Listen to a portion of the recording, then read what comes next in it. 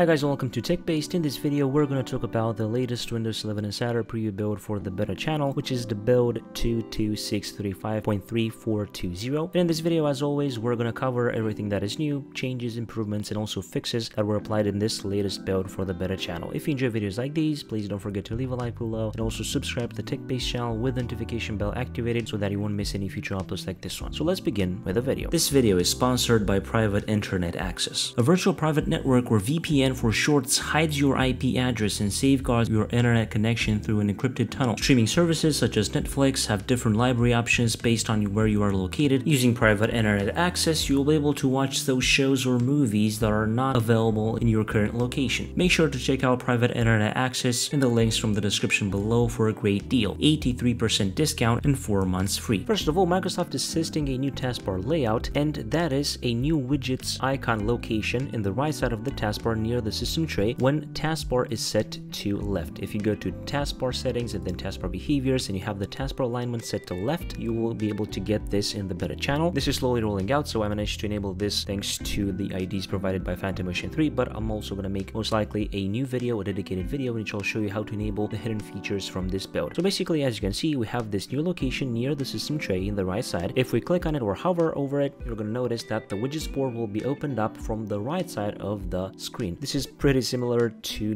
the news and interests section that was in Windows 10. So if you want to disable this, you can always right click on the taskbar settings, and then uncheck widgets, and widgets will be automatically disabled from the taskbar. Or you can set taskbar behaviors and then taskbar alignment to the center, and widgets will be automatically moved back to the left side. That is also one thing that you can do. But for me, I personally like the taskbar layout to be on the left, so I think this is pretty good. Of course, you can go to widgets and then settings, and you're going to have here this option, open widgets board on hover. So you can disable it being opened on hover, because of course it being in the right side, you are most likely to hover over this when you're going to the system tray and whatnot. So you can disable it from here also if you want. Related to the file explorer, we have a new feature that is very useful, and that is the ability to drag and drop to the address bar. So if I'm going to go to the pictures section and then go into a folder, I can drag and drop a file to the address bar to another location. So I get it from screenshots to pictures, and that is really simple to do. I think this is a really nice new addition. Yet again, thanks to Phantom Ocean 3, I was able to enable this on the beta channel, but as I've said, I'm going to make a dedicated video in which I'll show you how to enable this. Also, one new thing that Microsoft is adding, users will now be able to generate QR codes for URLs and cloud file links through the Windows Share window to seamlessly share web pages and files across their devices. To try this out in Microsoft Edge, just click the Share button in the Edge toolbar and choose Windows Share options. Also, to prevent accidentally closing the Windows Share window, clicking outside of the Windows Share window will no longer close it. To close the Windows Share window, just press the close button at the top right corner, and this I think is also working for the file explorer. If I'm going to click on that, as you can see, it's no longer closing the share window when I'm clicking outside of it. I just have to click on this close button. Related to Windows backup, if you have both personalization and other Windows settings toggled on under settings, accounts, and Windows backup, many of your sound settings, including chosen sound scheme, will be backed up, which can be restored via the Windows backup app. Microsoft is also beginning to roll out the ability to sign in with your Microsoft account directly within the Windows backup app to save backups to your account. Related to Windows Copilot, you can now ask Copilot in Windows for help 10 times before you have to sign in with a Microsoft account using a local account. And Microsoft is also adding weather and more widgets to the lock screen. You can see a screenshot of how that looks. You're going to have info such as finance, traffic, sports on your lock screen alongside weather. And this can be personalized in the personalized section of settings, and then you have to go down to lock screen, and here you can personalize it. Now let's talk about a few fixes in this build. For example, related to the file explorer, Microsoft fixed an issue causing file explorer to crash on launch for a small number of insiders in the previous flight. They also fixed an issue where the option to set a different wallpaper on each desktop wasn't working. Related to search, fixed an issue which could potentially result in no app results showing in search anymore. And also related to Task Manager, they fixed an issue where Task Manager was holding onto process handles sometimes, leading to processes not stopping when you closed apps if you'd had Task Manager opened. Also, we have a fix for the never combined taskbar icons in the taskbar. So basically, right now, the app labels in the taskbar sometimes do not have the correct length, which cuts off the label text. This occurs when the setting is set to when taskbar is full or never. This should be fixed now. And there are also other fixes on the official Microsoft blog post, but you can check those out there or in the article below if you're interested. But overall, this is the build for the beta channel. I think this is a pretty interesting build with this new taskbar layout and also the drag and drop to the file explorer address bar. I think those are two interesting. The last one also useful feature. So if you enjoyed this video, please don't forget to leave a like below and also subscribe to the TechBased channel with the notification notification bell activated so that you won't miss any future uploads like this one. I was Emmanuel from TechBased. Until next time, have a nice day.